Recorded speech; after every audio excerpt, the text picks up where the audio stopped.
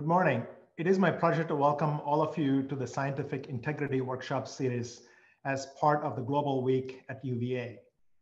Today's discussion topic is undue foreign influence in research. Before we discuss the specific topic of undue foreign influence, I want to provide a broader context and some definitions. Simply put, integrity is the trait of doing the right thing under all circumstances so that your word, work, and actions can be trusted and can be acted on.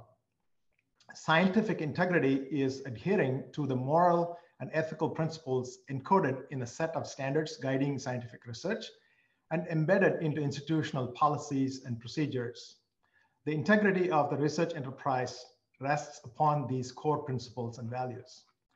Adhering to scientific integrity standards at all times will result in trustworthy research discoveries and outcomes that are objective, reproducible, and help humanity advance towards a state of better understanding of nature and devise better solutions to its complex problems. In recent years, we have seen increasing attacks on the accuracy of data and validity of scientific conclusions in order to promote a variety of societal, social, political, and religious positions that are not scientifically supported. These attacks, coupled with a general lack of scientific literacy, have served to undermine public trust in science and scientists. It is through scientific integrity that we will be able to regain the trust of the people. Scientific integrity is an American value. While scientific integrity is a broad topic that involves understanding plagiarism, falsification of data, rigor and reproducibility, objectivity and transparency, ethical treatment of human subjects and animals in research, conflict of interest, a healthy and just research workplace, and much more that we will address over a series of webinars in the future. Our first webinar today is focused on undue foreign influence on research. As an academic research institution, we recognize and celebrate international collaborations and value foreign contributions towards the success of the US research enterprise. Foreign students, postdocs, visiting scholars, and others are critical to the health of our research enterprise at home. Attracting the best and the brightest from around the world has been and will continue to be critical to the ongoing success of our research enterprise. However, some individuals and foreign governments violate core principles of integrity and pose risks to our research security. Hidden diversions of intellectual property weaken the US innovation base and threaten our security and economic competitiveness. The US government is taking deliberate steps to address risks to research security and integrity while maintaining an open and collaborative enterprise. We are all in this together. To kick this off, we will hear from our distinguished speakers from two of the agencies that our research depends on, namely the National Institutes of Health and the National Science Foundation. We are honored to have Dr. Michael Lauer, Deputy Director, Extramural Research, NIH, and Dr. Rebecca Keiser, Chief of Research Security Strategy and Policy at National Science Foundation. They will discuss the US government concerns about the impact of undue foreign influence, share ongoing initiatives and activities at each of the agencies to prevent and detect and prevent these scenarios, provide you with specific actions you can take to safeguard yourself, your team, and your research. Before I introduce our first speaker, a bit of logistics. Please ask your questions through the Q&A box. We will try and answer what we can in the time available and get to the questions after the webinar and post the answers in an appropriate website that we have for our scientific integrity series. I also want to say that if you have very UVA specific questions, we do have a town hall at 11, starting at 11 a.m. And there will be a panel of experts available to answer UVA specific questions. What are we doing about this question, and even broader, in a broader context? So that's all there is to the logistics. And with that, I want to introduce our first speaker, Dr. Michael Lauer. Mike. Dr. Lauer is the Deputy Director for Extramural Research at the National Institutes of Health. where he serves as the principal scientific leader and advisor to the director of the NIH on all matters relating to the substance, quality, and effectiveness of the NIH Extramural Research Program and administration. He received education and training at Rensselaer Polytechnic Institute, Albany Medical College, Harvard Medical School, Harvard School of Public Health, and the NHLBI's Framingham Heart Study.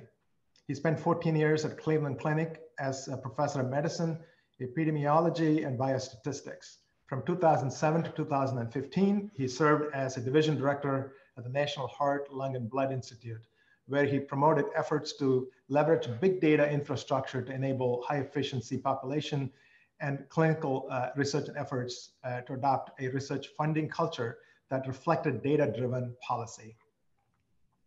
With that introduction, I'd like to welcome Dr.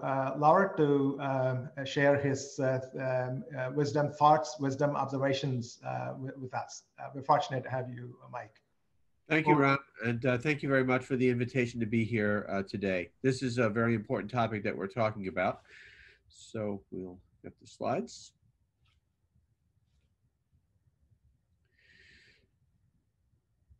Okay, next slide, please. And next, just keep hitting until they're all there. And one more and one more. Okay, so Ram very nicely started by talking about what integrity is. These are some headlines showing some examples of what integrity is not. On the left, Florida Center, this was the Moffitt Cancer Center, fired scientists because they had employment contracts with the Chinese government that were not known to Moffitt or to anybody else. The University of Florida encountered a similar problem. You may have heard earlier this year that the chairman of the Harvard Chemistry Department was charged with allegedly lying to the Department of Defense and to the NIH about his ties to China. And then more recently, he has been charged with allegedly filling out false tax forms because he allegedly failed to report $50,000 a month of income that he received from his Chinese connections. And then the one on the bottom, I'm going to talk about in a little bit more detail later about a professor at Emory who was charged and then later on pleaded guilty to a variety of offenses related to his links with the Thousand Talents program. So these just as some examples, and I'm going to talk about some of these in a bit more detail and about what this is all about. Next. So there are three major problems that we have seen. One is undisclosed research support. So this is where scientists have foreign employment or foreign grants from other agencies, and they have not, as required, reported that to their home institution or to the NIH. The second is undisclosed conflict of interest. This is probably an easier one to understand since the concept of conflict of interest is not new, and I'll show you an example of that. And the third are egregious violations of peer review rules. Next. So we're going to start by talking about undisclosed research support, and this often comes in the form of what we call shadow laboratories, and I'll explain what that is. Next. In January of 2018, Nature covered this, ran this story called "What is China's Thousand Talents Plan?" The nation's bid to lure expat scientists and recruit highly skilled foreign researchers is now in its 10th year. This was a highly complimentary article, and it suggested that for some scientists, the Thousand Talents Plan might be a way to obtain support for funding. But this is not a typical type of funding program. It is a recruitment program. Next. So in that article, it points out that in order to get a talents award, you have to have employment with a Chinese institution.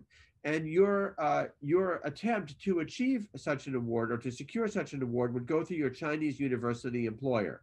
So I'm going to assume that all or nearly all of you work for the University of Virginia and consider the University of Virginia to be your employer.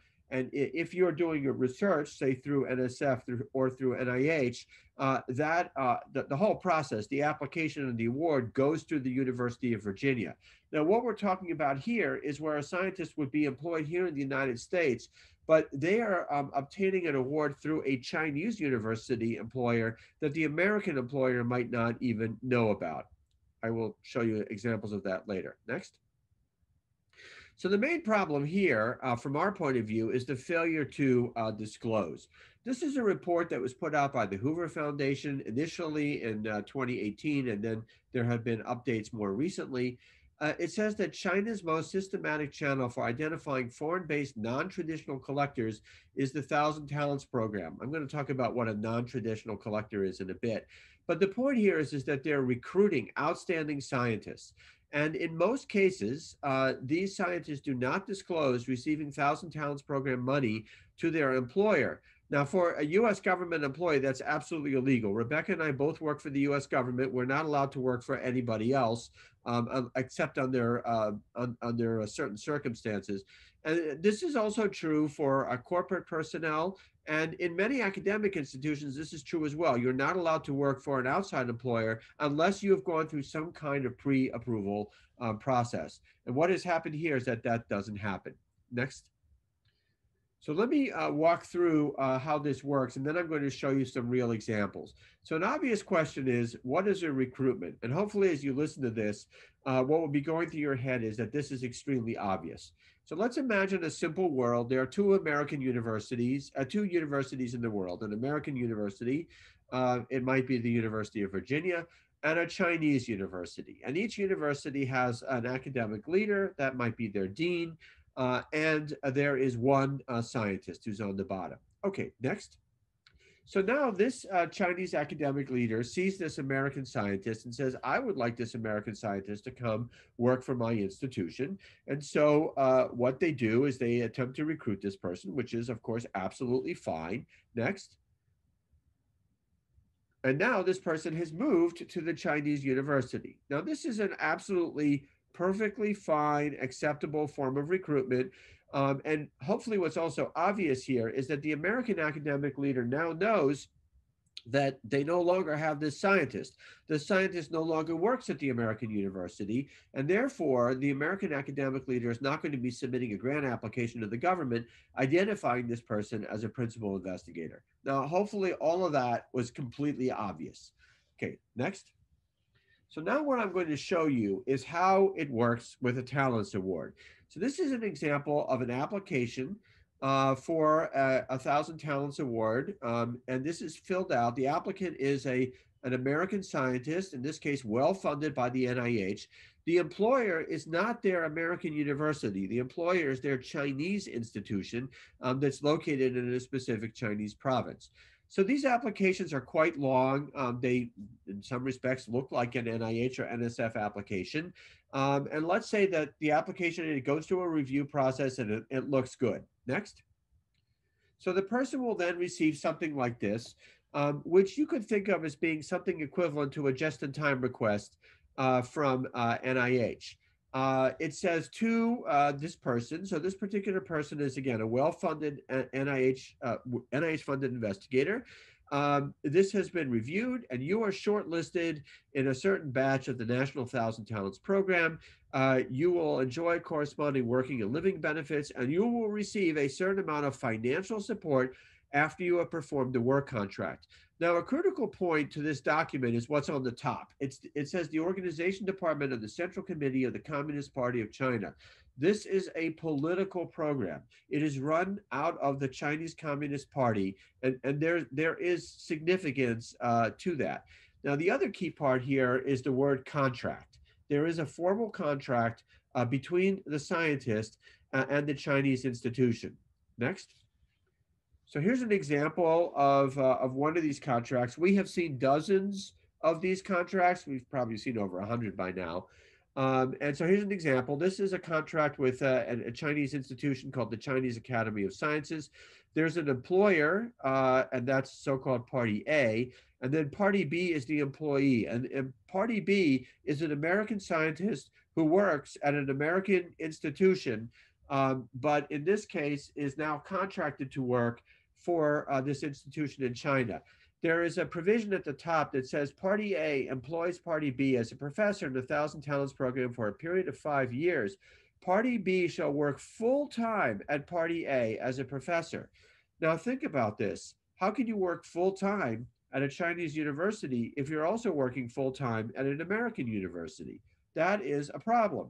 Um, then these contracts go on for many pages, but here's another interesting provision, which is that one of the objectives is that the laboratory in the United States will be gradually moved back to China. The whole idea of this is that this lab will now move to China, but it's not moving as a kind of clean recruitment as we saw before, but rather in a stealth way. Next. The contracts include provisions and also include expected deliverables. So this is a different contract, and in this case, the American scientist is being given a research fund of 8 million RMB, which is about 1.2 million dollars. By the way, this particular scientist was also very well funded by NIH. And we did not know about this $1.2 million that was being provided to this researcher to support his research. And by the way, neither did his American institution.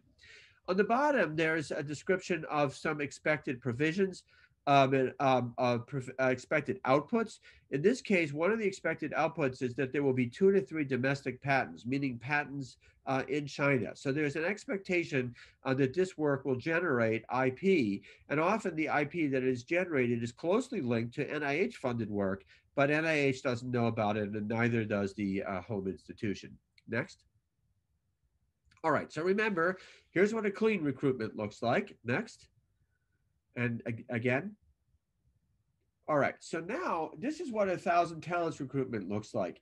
In this case, the scientist has a formal contractual relationship with the Chinese institution, but at the same time, they continue to maintain their relationship with the American university without the American academic leader knowing about it. And so what this means is that effectively the Chinese university is inside the American lab. They have set up perhaps a duplicate or replicate of the lab in China, and they know exactly what's going on in the American lab because the person who's running the lab is also working for them.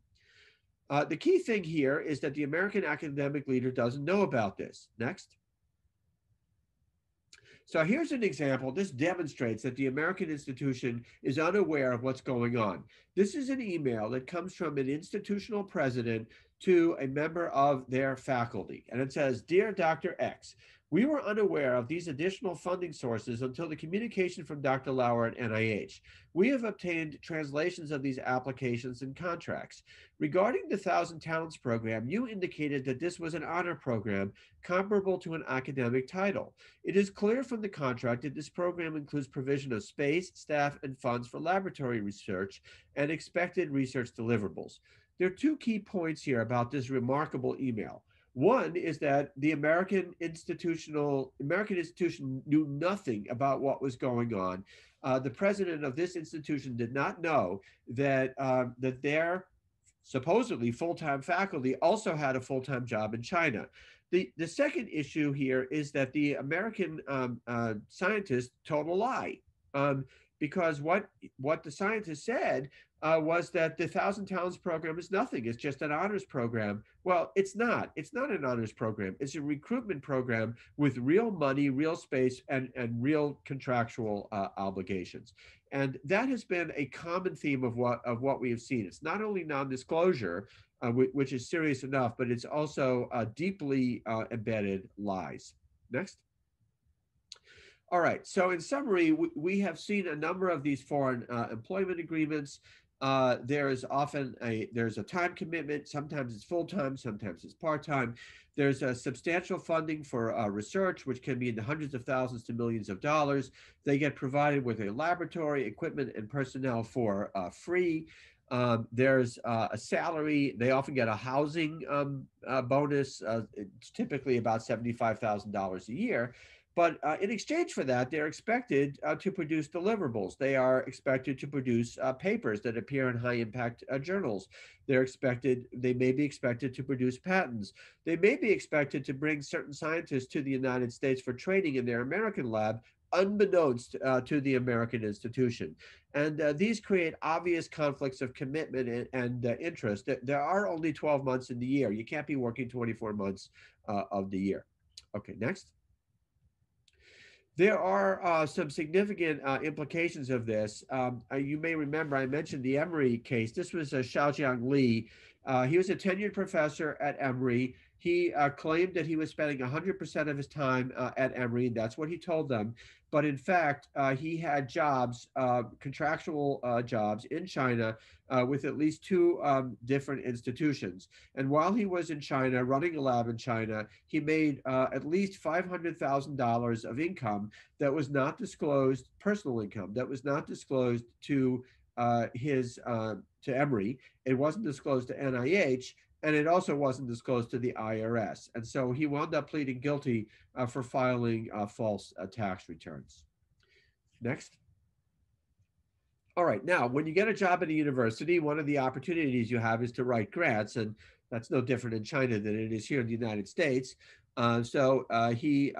Scientists can write grants like this one. So this is a proposal to the National Natural Science Foundation of China. This is what the cover page looks like.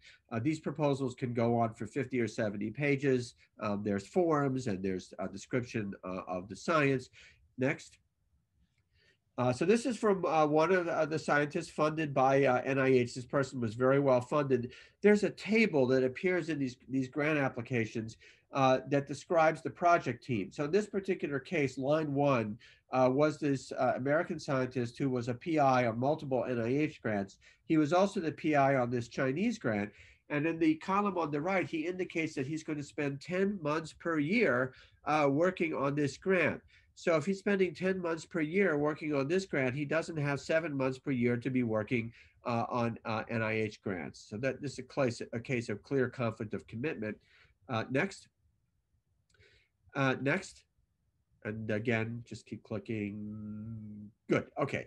So another problem that we have seen is that sometimes scientists will take an American grant, they'll translate it into Chinese and submit it to a Chinese granting agency and get the Chinese granting agency to fund essentially the same thing. We've also seen the opposite, where the grant is originally in Chinese and then it gets translated into English and gets submitted to the NIH.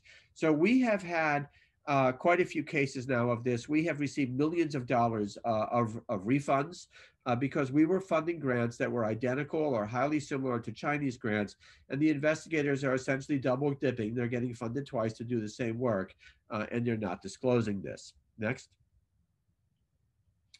And this has significant implications. This was a case at the Van Andel Research Institute in Grand Rapids, Michigan, where two of their scientists failed to disclose grants that they had in China. They did not disclose this to NIH. This led to a $5.5 million false claim settlement with the Department of Justice. So this failure to disclose research support has serious implications, which can be civil, can be criminal, certainly our compliance. Next. All right, so that's the shadow labs, the undisclosed employment and grants. Next, I want to talk about undisclosed financial conflicts of interest, and this should be easier to understand. Next. So here's a case involving a scientist named Kang Zhang. He was a tenured professor at the University of California in San Diego. And unbeknownst to UCSD, he and his wife had a company that was worth $11.7 million that was based in China.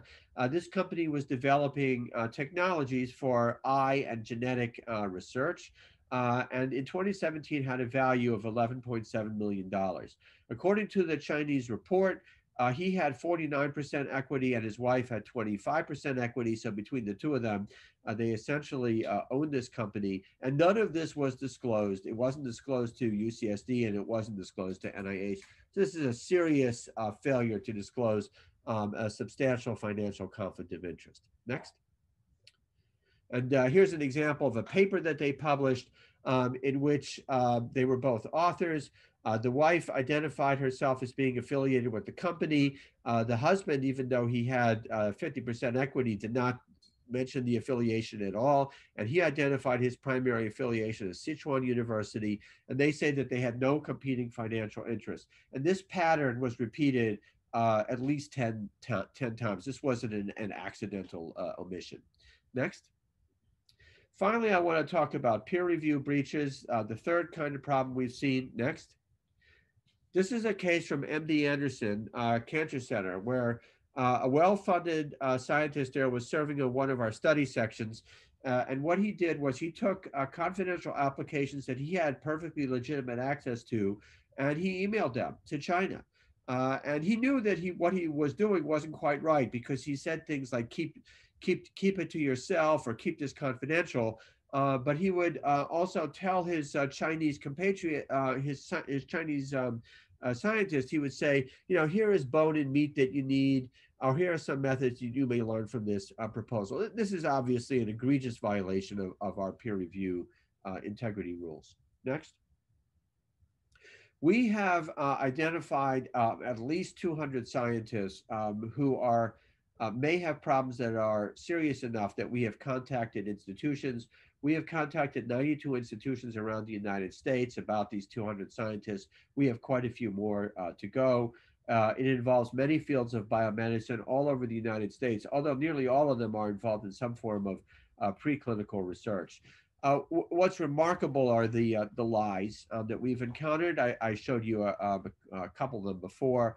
We've heard lies like, yes, it's true, my name is listed as a PI on a Chinese grant, but I actually never wrote that grant. I just allowed somebody else to put my name down as the PI, even though I wasn't involved. And I allowed somebody to use my name because I'm famous and they're not.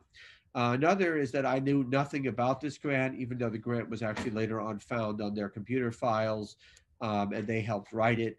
Another is I didn't actually do the work. Yes, it's true, I had a contract in China. Yes, it's true, I was serving as a PI on a Chinese grant, but I didn't do the work, and therefore, why is NIH so upset? And then another type of lie we've seen is where they'll say, yes, it's true that in the papers I listed a Chinese university as my affiliation, and I did that multiple times, but that was a mistake. I mistakenly identified somebody else as my employer. Next. There's been a lot of activity in this area. About a year ago, the Senate Permanent Subcommittee on Investigations posted a report on the Thousand Talents Program, and Dr. Keiser and I had the opportunity to testify together at a hearing about this. Next is a report that came out from the Jason. This is a report that was commissioned by NSF.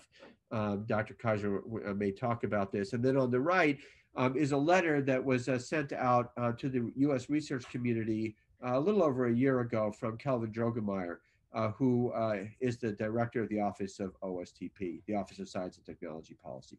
Next. Let me end by quoting from a website. This is from the Penn State University website that I really think says it all. None of what I've been talking about deals with collaborations. Having a secret offshore bank account or a secret employment agreement or double dipping on grant applications or failing to disclose a $12 million company in China or emailing confidential grant applications to China, none of those are collaborations. Those are examples of breaches of integrity. Collaboration is a very good thing. So here's what it says at Penn State. While most international collaborations are acceptable and encouraged, we urge researchers to err on the side of transparency. It protects everybody's interest, the federal government, Penn State, individual researchers, and their international collaborators to have international relationships disclosed and vetted to determine if there are any potential conflicts of commitment, duplications of research, and or diversion of intellectual property in the performance of federally funded research. We have seen every single one of these because of failure on the part of the scientists to disclose and have vetted their foreign relationships and their foreign affiliations with their local universities. Next.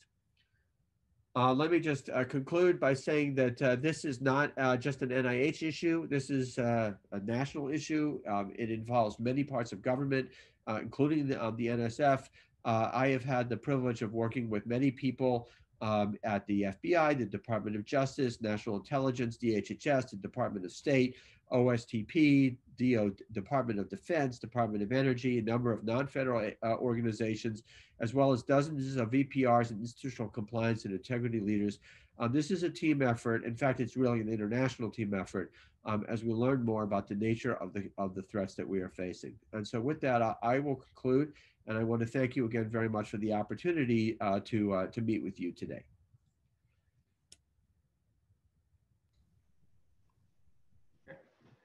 Mike, thank you very much for that that wonderful, comprehensive view of what the problem is and the evidence is. I'm sure the audience have a full sense of what the agency is talking about.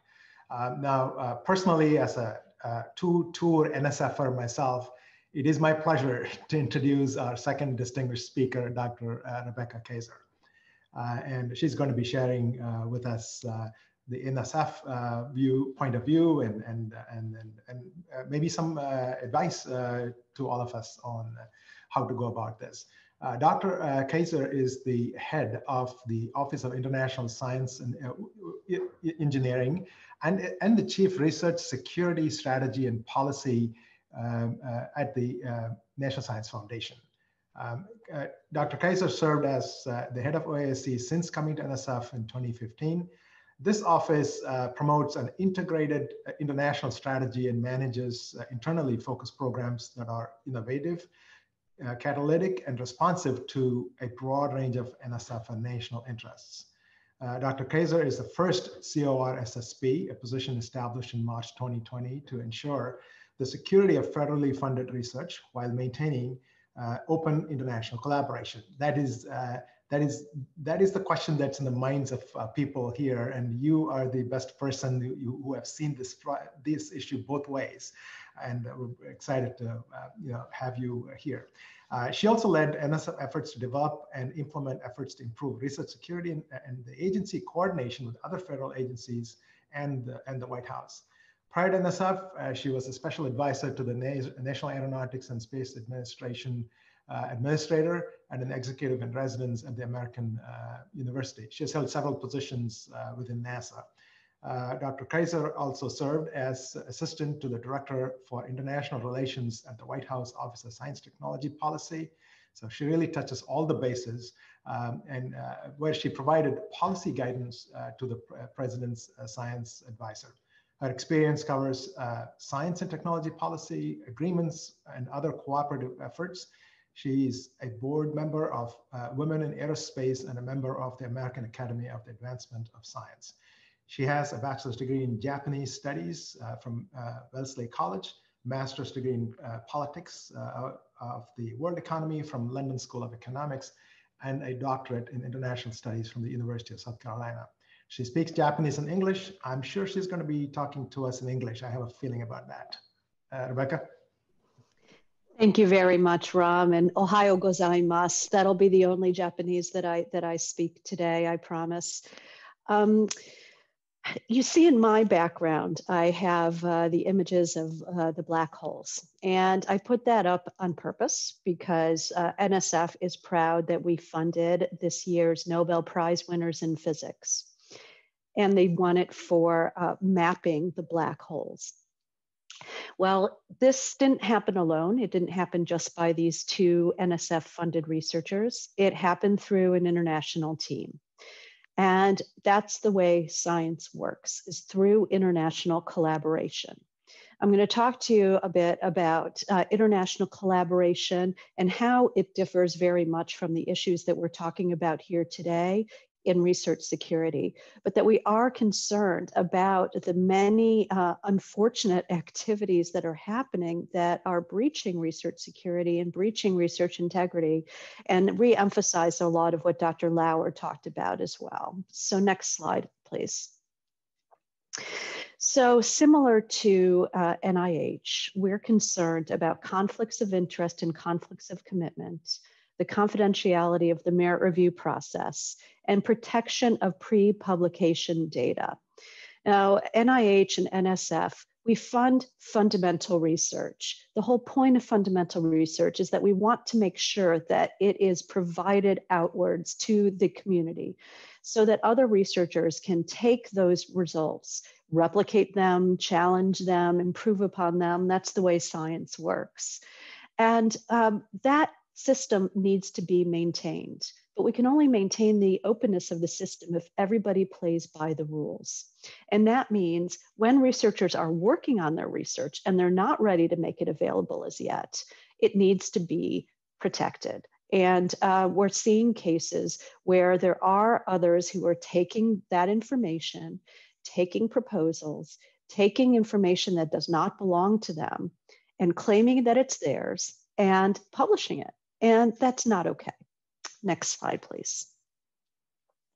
So Dr. Lauer touched on this, but there are two things that we're worried about here. Conflict of interest is usually defined as financial conflict of interest, where there's a financial relationship that could affect the design and conduct and reporting and funding of research. Then there's conflict of commitment, which is really when you have multiple employers, multiple sources of funding that are significant time commitments.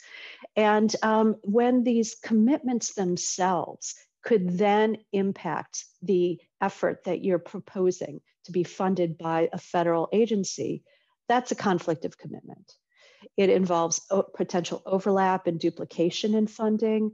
It involves things like Dr. Lauer talked about, where you might be proposing to NSF or NIH for several months of funding, but you're also being funded for the same number or more months by another entity and not telling us about this and not telling your own employer about this.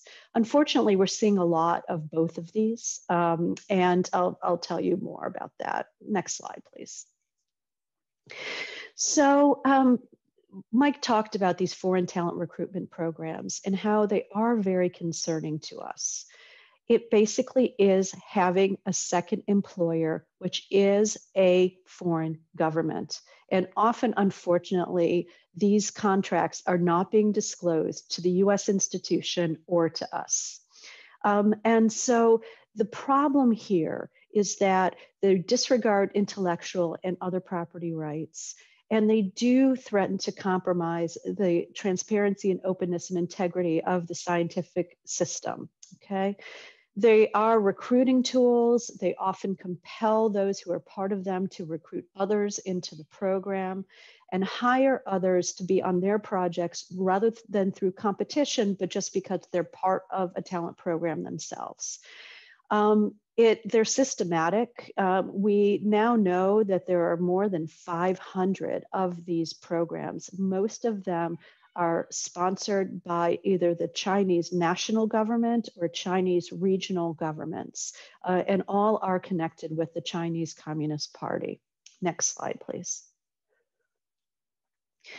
So what we're really concerned about here is the terms of the contract. And if I could get the next slide, thanks. So some more terms in the contracts that Dr. Lauer also mentioned about. This is from a real contract. And again, this is from a contract where it is a tenured professor at a US university. And he signed a contract with a Chinese government entity to say that the first author and primary affiliation of the papers that he publishes are going to be the Chinese university. That this researcher should lead a team, and that they need to get at least 10 million RMB or 1.4 million US dollars from sources outside the Chinese university. Okay, and US contracts usually don't specify the exact amount that you need to get from external sources of funding. You have to develop at least one compound and achieve a number of patents. And you know, then there are other terms such as, you know, that you have to hire professors from these other talent programs, okay? So not through competition, but because they're part of these programs, okay? And then it pressures you about the number and quality of papers. You can see why this is something that's concerning to us and should be concerning to the US university as well. Next slide, please. So very different from international collaboration. Right? International collaboration enables research. It strengthens relationships. It leverages resources. It trains a robust S&T workforce. And we want to make sure that students and scholars contribute to the US research enterprise and the enterprise globally. That's collaboration. I am concerned that there might be some self-editing going on, where we do have researchers who are not entering into international collaborations because they're concerned about getting into trouble. So I do want to emphasize collaboration, when it's true collaboration, is more than encouraged, strongly encouraged. Next slide, please. And so again, we want to make sure when we enter into an international collaboration that we ask a series of questions to confirm the collaborative nature of it. And I say this because, as an example, there was a very prominent US university where a researcher who had NSF funding, significant NSF funding, was approached by a foreign entity who is bringing their own funding and said, I want to work with you on this project with my own funding, and we can leverage these resources together. Well, the researcher, in looking into it, couldn't really trace the source of that international entity's funding, couldn't find that international entity's bio or anything on the website, and really just didn't know a lot about the researcher that was approaching him. So in cases like that, there was such a lack of transparency and a lack of understanding of the funding sources. And so that US researcher chose not to enter into the collaboration. And that's probably a very wise decision. So we do want to make sure that we do know the chains of funding. We want to make sure, of course, that there is true intellectual contribution on both sides in a collaboration, that there's the leveraging of skills, and that we do make sure that there's overall benefit. And again, improper foreign government interference is not international collaboration. It's not what we're talking about here. Next slide, please. And so, you know, I want to go a little bit more into the size of collaboration that we have at NSF, and again, emphasize that this is not about the heritage of people. It is not about someone's nationality. You can see here that NSF has robust collaboration with China, that it's our 5th largest partner, actually, if you look at the number of projects. And, you know, what we're looking at here when we're looking at improper interference and breaches to security is we're looking at individuals' behaviors. Next slide, please. Next slide. So we want to, of course, make sure that we continue to emphasize collaboration at NSF and that we promote the norms of openness, transparency, and reciprocity. We do need to balance this with the needs of security. We have to protect the federally funded research enterprise. NSF has an $8.3 billion budget. 93% of that budget goes straight out the door to fund research. Even with that, we can only fund about 20% of the proposals that come into us. So when we make funding decisions based on inaccurate or incomplete, false information, it's just not fair. And often it could be illegal. So we need to make sure that we emphasize disclosure and transparency. Okay, we are trying to better understand the scale and scope of the issues that we're dealing with here. Dr. Lauer mentioned that, that they found about 200 scientists thus far. At NSF, it's a lower number. We do think that there is more, unfortunately, that is out there. So we have put into place a stronger analytics effort to uncover issues so that we can, again, make sure that those who are transparent, who are playing by the rules, benefit from the funding, and those who are not, that they don't benefit from the funding. Next slide, please. So I won't go a lot into this, but we are working very closely across the US government with the scientific community. We want to make sure that we better assess the risks. We created my position here, and we're really focusing a lot on disclosure. And I'll talk about some of the terms that we've put into place. Next slide, please. So we emphasize disclosure of current and pending research support. NIH does as well. It's about disclosure of other support for NIH. We use this information to assess the capacity of the researcher to carry out the research, as well as any overlap or duplication. And so, of course, if we don't have the information, then we don't know if an NSF grant is going to be overlapping with someone else's funding. So we do need to know that information. Complementary funding is okay, as long as we know about it. Many researchers get grants from many different sources, and that's absolutely fine. We just need to make sure that they do have the capacity to perform the grant and that there isn't too much overlap or duplication with other funding. Okay, and we do need to know this information, whether the research support is provided directly to the individual or to the organization. And we do need in-kind contributions as well if there is a time commitment involved. If there's no time commitment involved, they do not need to be reported in current and pending support. Next slide, please. So as we have been clarifying and emphasizing the disclosure rules on current and pending, we're finding more and more US institutions coming forward to us with information that probably should have been provided at time of proposal, but wasn't for whatever reason. And so we have a new term and condition in place that instructs institutions with what to do with this post-award disclosure information, where to submit it. We do require also an assessment of that new information about capacity, overlap, or duplication issues. We'll take a look at it and we'll determine together with the institution whether it constitutes something that needs to go forward to the Inspector General because it might be waste, fraud, or abuse, whether there might be concerning overlap or duplication or not. And if not, that's okay too. We just really appreciate getting the additional information in. Next slide, please. And we have another new term and condition because we have found that many of our large size awardees who are funding for major research facilities are entering into international collaborations themselves. And again, that's fine, that's good, but we do need to be aware of those collaborations prior to them becoming finalized. And so we have a new requirement for large facility awardees to let us know about any potential international collaboration so we can review it prior to it's going into effect.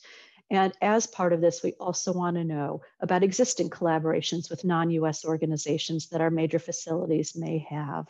We have to look at this for policy considerations as well as to make sure that the awardee continues to have the capacity to perform the terms of the NSF grant. Next slide, please. So next steps, Dr. Lauer talked to you about the OSTP group that he and I both co-chair. It's a subcommittee on research security that's part of the Joint Committee on the Research Environment. We're continuing to work through them. They are working to finalize guidance for federal government agencies as well as for research institutions. These aren't going to be formal requirements, but they are going to be best practices and efforts that we've seen and that we recommend that everyone follow. We're working diligently on external training for the academic research community. We know that more information is needed out there. What we foresee is developing training modules that we'll post online and that anyone can download and hopefully incorporate into existing training if it does exist. And we want to make sure that we work closely with you. Something that we have not focused on as much is guidance for NSF reviewers. Again, Dr. Lauer talked about the merit review process and some concerns and breaches that NIH has seen. we want to make sure that we mitigate any potential risk to this important system that really guides our research and funding decisions. And so we're going to be talking to you about things that we can put into place without too much administrative burden to preserve the integrity of the review process. And I think that was my last slide. Thank you so much. I appreciate it. Look forward to questions. Thank you, Rebecca, for that comprehensive view and the notion of both of you have absolutely clearly stated that collaboration is something that is necessary and is important, and it is the problematic bad actors that we are trying to keep out of the system and inform all other people. I'm seeing some questions. Let me ask the audience questions, and I have a few questions of my own. One of the questions is, this is a question where, if disclosed fully, is it ever appropriate for NIH or NSF funded faculty at US institutions to become affiliated with a foreign talent program of some sorts? That's the question. So maybe start with Rebecca, and then ask Mike to chime in. Sure. So for us, it is not prohibited. We do want to, of course, make sure that everything is fully disclosed that's part of that contract. So something that we are seeing is that, as Dr. Lauer said, sometimes it's disclosed as an honorary appointment when they're part of this talent recruitment program, without the full scope of the time commitment and the funding commitment actually being disclosed. So all parts of the commitment do need to be told to us.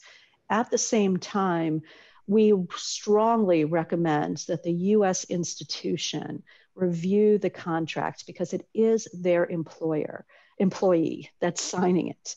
And the institution is responsible for resolving any potential conflicts of interest. So at the same time, we're doing things through a communications chain and a full disclosure chain. Thanks.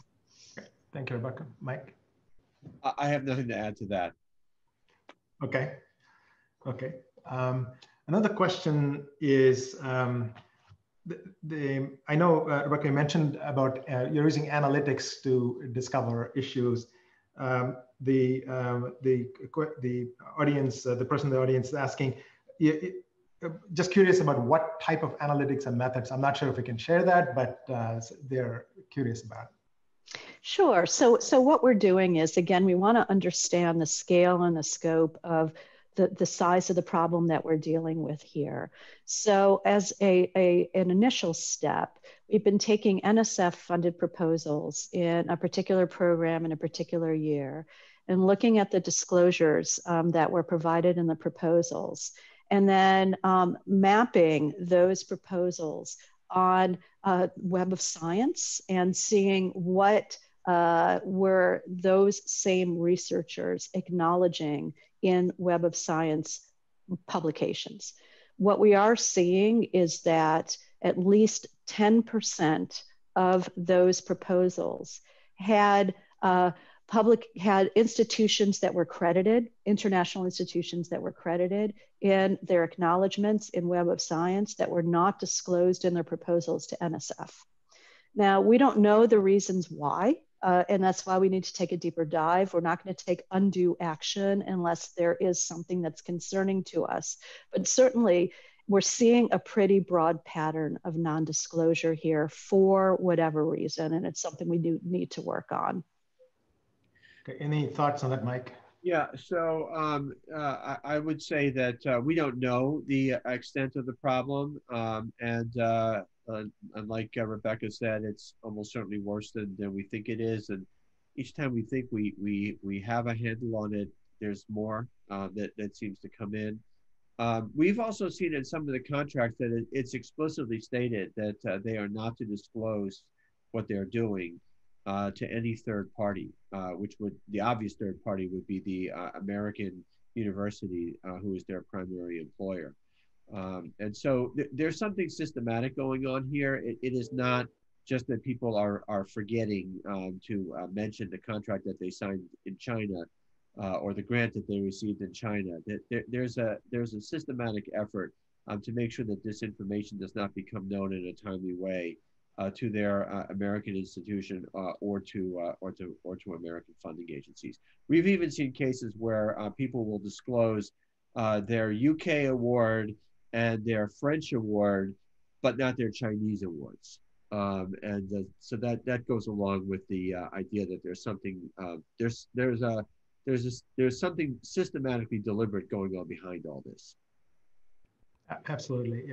Thank you for that answer.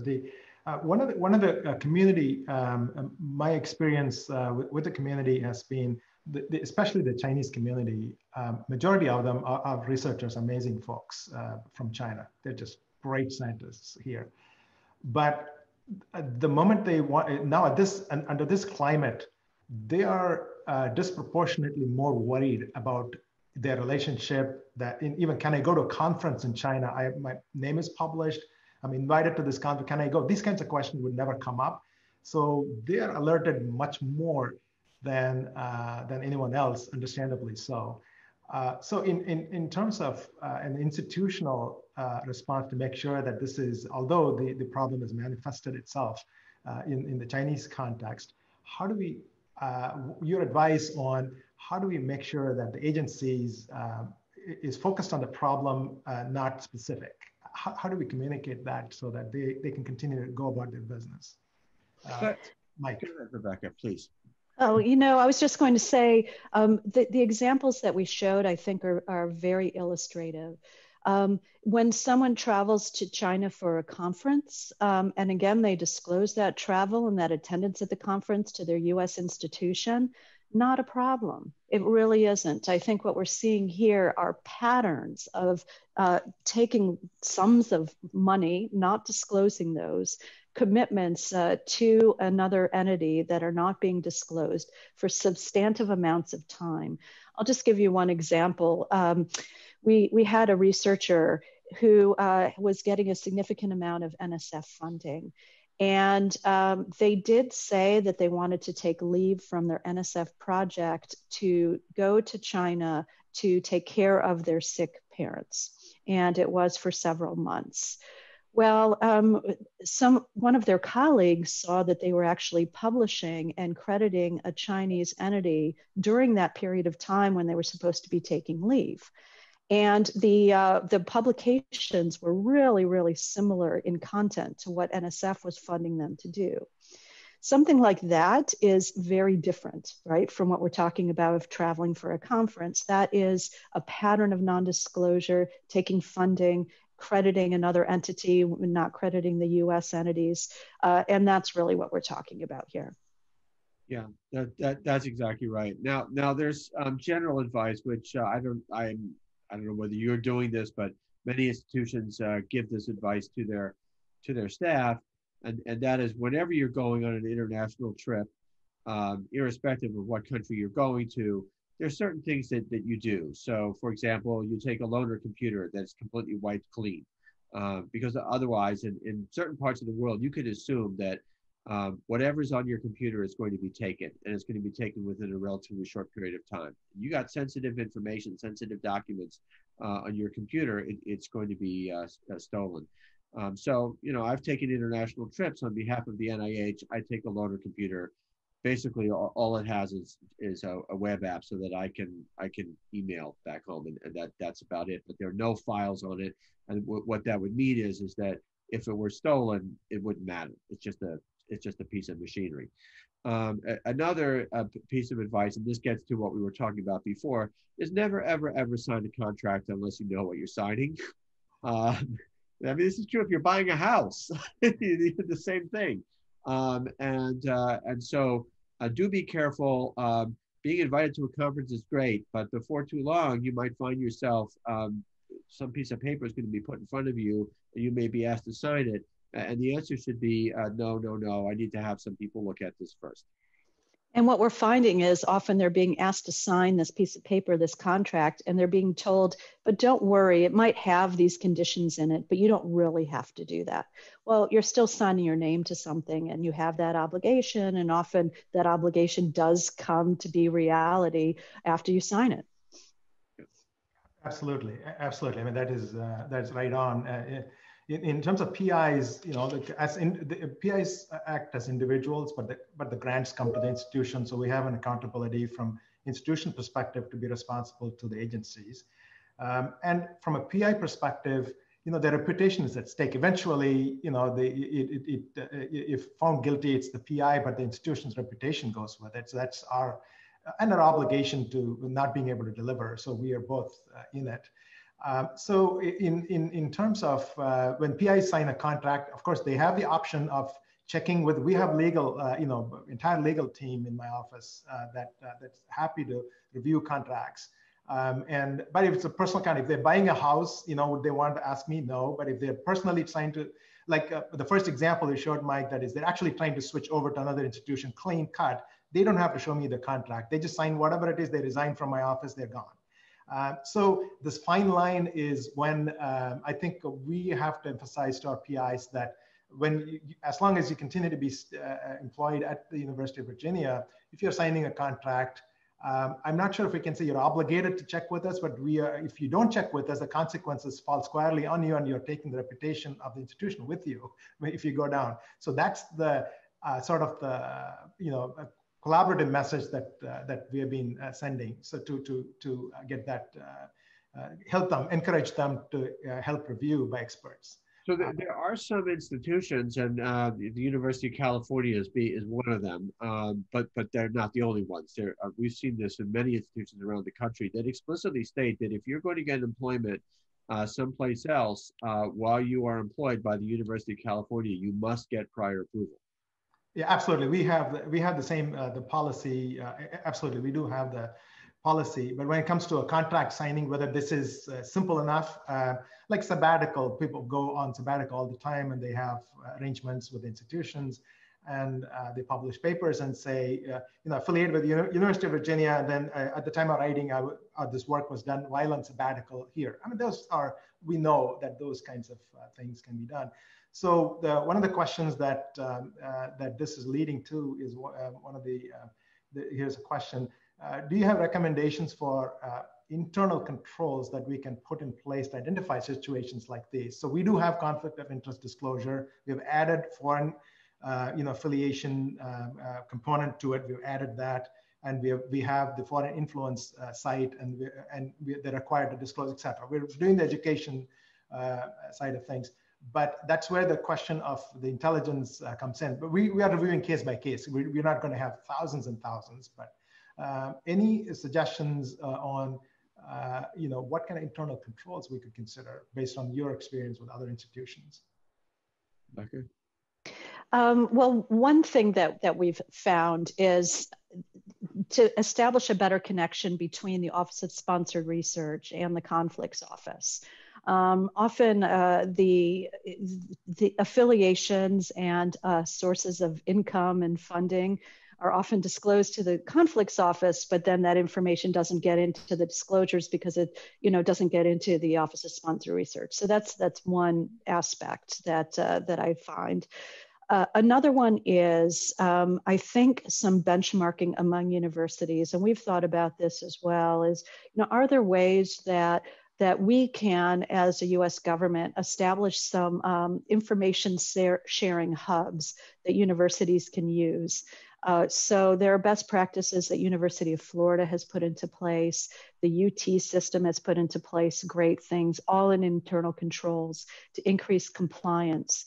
And because it's part of the university workings, again, it's not requirements that we're putting into place, but it's been working incredibly well, as evidenced by the increased number of disclosures that are coming into us, the funding agencies. So I think that sharing of information is extremely important. Now, some of it depends on comfort levels. Some universities are going into the realm of, flagging things in emails that might be concerning. Other institutions might not feel comfortable with that approach. So I think it does depend somewhat on the structure and the system, but certainly there are some best practices out there. Mike, what do you think? Some institutions have put systems into place to see whether or not large amounts of data or sensitive documents are leaving. And so For example, I think it's at the University of Texas. They have a system in place because they have found that sometimes there are these massive data extractions that are occurring in the middle of the night, and data is leaving the University of Texas that should not be leaving the University of Texas, and is being sent off to China and possibly to elsewhere. Another thing that they have done, which may sound extreme, but actually kind of makes a lot of sense, is that they have disabled all the USB ports. So that if you want to either bring data into your machine or move data out of your machine, it's all through the network, which means it's all traceable. It also, it's a great security mechanism because flash drives are a great source of malware and ransomware and viruses and so forth. So you avoid all that. But it also sends a message to students, to junior scientists, and to faculty that everything you're working with at the university, everything you're working with the University of Virginia belongs to the University of Virginia. It does not belong to you. It belongs to the University of Virginia, and you should treat it with that kind of respect. If you're planning to move things from one place to another, whether it be specimens, data, documents, remember, this is really somebody else's property. And you want to make sure that that the person who actually owns the property, or the institution that owns the property, is okay with what you're doing.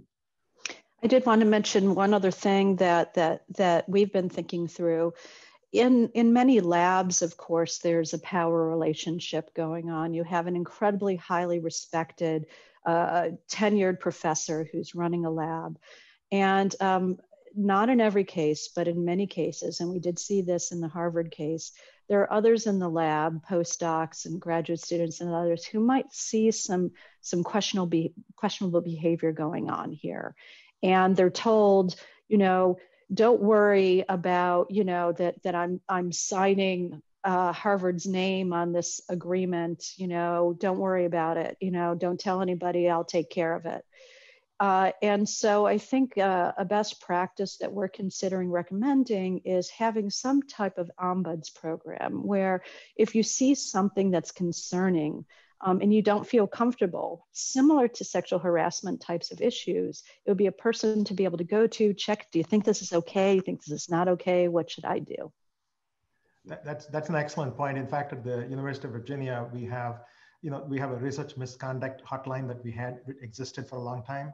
And we have added this, you could talk about, if you're concerned about any of these that you hear about, you can just call in. This is a third party managed, so nobody would know who called in. So we do have that. Great. It's on our website.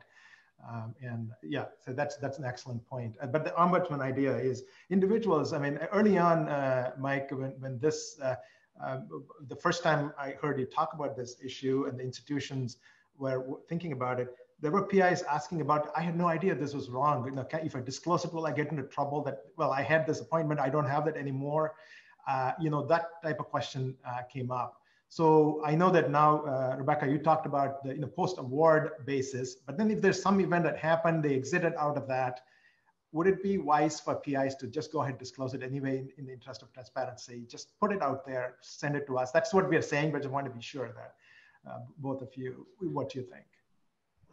Yes, exactly. If you're not sure and it's something maybe you didn't know you had to disclose, or you didn't feel comfortable disclosing, or whatever reason, certainly do bring it forward to your institution.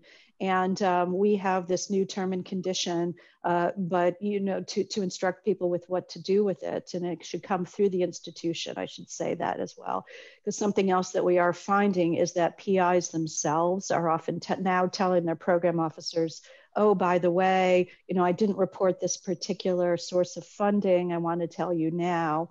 And unless it goes from the institution into the system for evaluation, it's hard to make sure that we're systematic and that we take care of covering that information. So it should go through the proper process. We had a really interesting case where this was somebody who signed a 1,000 Talents contract many years ago. And then a few years after he had done this, and he didn't tell anybody, and he was spending a few months a year in China, also saying that he was attending to a family, but in fact he was working at this institution. he got this form from his university, and they had added a question, which was, do you have any affiliations with foreign institutions? This was long before all of this excitement came up over the last few years. And so he came clean. He said, yeah, actually I do. And then they asked, and he showed them a copy of the contract that he had signed, and they got all excited, and they said, there's absolutely no way you can do this. This is completely unacceptable. But if you'd like, we can engage in a negotiation with this university in China to set up some kind of a collaboration. And so that's what they did. And they signed a very specific MOU between the two institutions about the projects that were going to be carried out. And they spelled out, this person will do this, and this person will do that, and this is how IP will be handled, and this is how data will be handled. And they did that for 2 or 3 years, and they completed some projects, and everybody lived happily ever after. So this was a nice case, and we shared this with OSDP, of where, because the institution asked a very explicit question and the scientists did come forward, they were able to take a bad situation and actually turn it into a good one. Well, that's a great story. That's a great story. One last, hopefully this is a very quick one. Could you discuss the importance of disclosing in grant applications in-kind support from external entities? So for NSF, you need to disclose in-kind support from external entities in 2 places, and there's a reason why. If it is in-kind support with a time commitment, so they're giving you something in an exchange, you're going to perform some type of research for them, or there's a time commitment, then you do need to report that in your current and pending support. If there's no time commitment, but you're getting that in-kind support and you're going to be using it on the proposed project, then we need to know about it in facilities and other equipment, because we have to determine for the budget, if you have this piece of equipment that you're going to be using, that, again, we don't want that to be part of the NSF funding to you. Yeah. Well, our hour and 15 minutes has vaporized with plenty to gain and excellent discussion and guidance. I want to thank Dr. Mike Lauer and Dr. Rebecca Keiser for taking the time to come to the University of Virginia and speak to us directly. It's been immensely helpful. I'm sure I'll hear more questions and thoughts, and we will continue to do our part. Like I said in the beginning, we are all in this together. As institutions, we are committed to do what it takes to for the integrity of the U.S. research enterprise and that plays into national security and competitiveness. We are in it together. You can count our word on it. And thank you very much for your presence here. Thank you, Ram. Thank you. Have a wonderful weekend, everyone. And you too. Bye now. Bye-bye.